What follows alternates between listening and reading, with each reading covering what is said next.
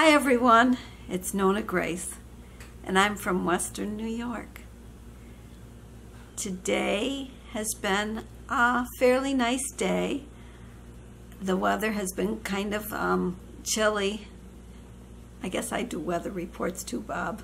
I guess I do. I think about the weather a lot because it's getting closer to when the weather is going to get cold. Well, I wanted to talk about today something that came to in my comments, and it kind of makes you be thankful for what you have. And I really, my heart aches for this little person, and his name is Jax. I don't know the people, but they have felt that they could tell me a little bit of their story.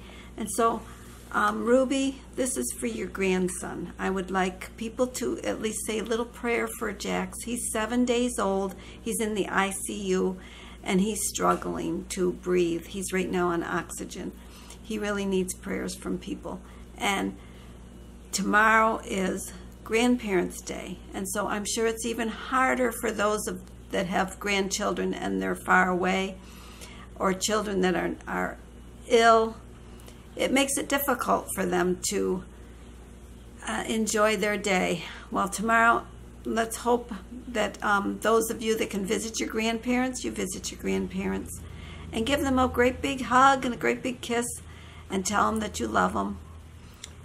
And it will put a spark in their little, a glitter in their eye, glimmer, or whatever you want to say. It'll make them feel really good.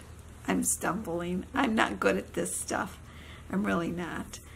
But I feel I would like prayers for little Jax. He's only 7 days old, and he needs our help. And so that's what I wanted to say.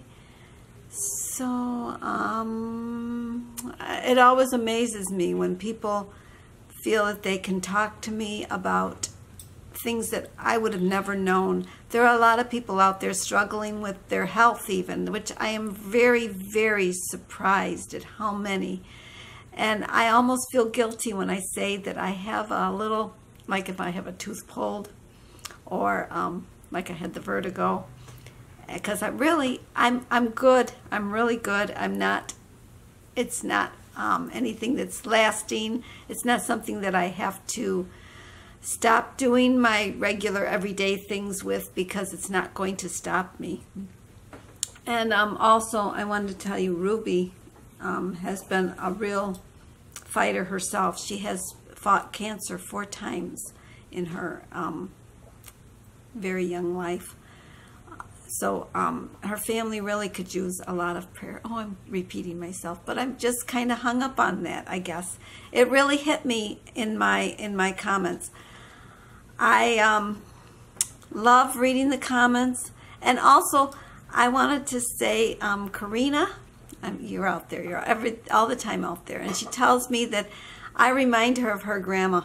I don't know how your grandma and I, when I think of a grandma, I think of these little old ladies. And I don't feel like I'm a little old lady, but I'm so glad that you're blessed that you got to be with your grandma. I was one of those that didn't have a grandma.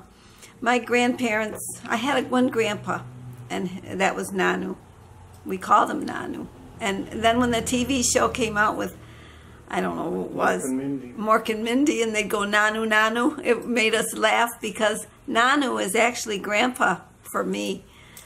And my Nanu did not know my name. It was funny because I used to say, "Hi, Nanu," and then we'd say who we were. And he did. And when he died, they had the oldest of each of the children were supposed to drive the car in the funeral procession. Well, I had just had a bad experience with a car. I had tried to start my brother's car, and it was an automatic, and for whatever reason I couldn't start it. And so when they asked me if I would drive for the funeral, I said, "Is it automatic or standard?" And the guy said it was automatic, and I said, "I can't drive an automatic." And he said, "That's a first," because I drove standard. And what it was is I was afraid I'd get in that car and it wouldn't start. I didn't know whether his car had to be in reverse or had to be in, I don't know what it had to be, or neutral maybe, I don't know, but I wasn't going to take that chance. So when my grandfather passed away, one of my other cousins, they had two of their kids instead drive in the funeral procession. I didn't have to drive, thank goodness, because I was afraid I was going to mess up and not be able to start the car, and the funeral procession would never go anywhere. So I guess that's the happy note of this, is I didn't drive a car. I can't drive automatic. I drive standard. Well, I could drive automatic now. Oh my goodness. So that's it for today, and I hope that you're all having a great day. And remember, tomorrow is Grandparents' Day. Jim is trying to kill a fly. He's not going to get it, I don't think. Oh, maybe he will. It's on the stove. It's on the stove. Get it, get it, get it. Ah, he got it? Yep. Yay. He got the fly. One less fly that's going to bother his cheese that he's eating. He's always eating cheese. Okay, well, I will talk to you all again tomorrow. So remember, kids, tomorrow's Grandparents' Day, so give your grandma and grandpa a great big hug and kiss and tell them you love them. And I'll see you tomorrow. Tomorrow, it may be today for you, I don't know, but it's September 8th, right? Yeah, September 8th is Grandparents' Day. So if you see this on September 8th, it's Grandparents' Day. Alrighty, bye-bye. Talk to you tomorrow. Bye.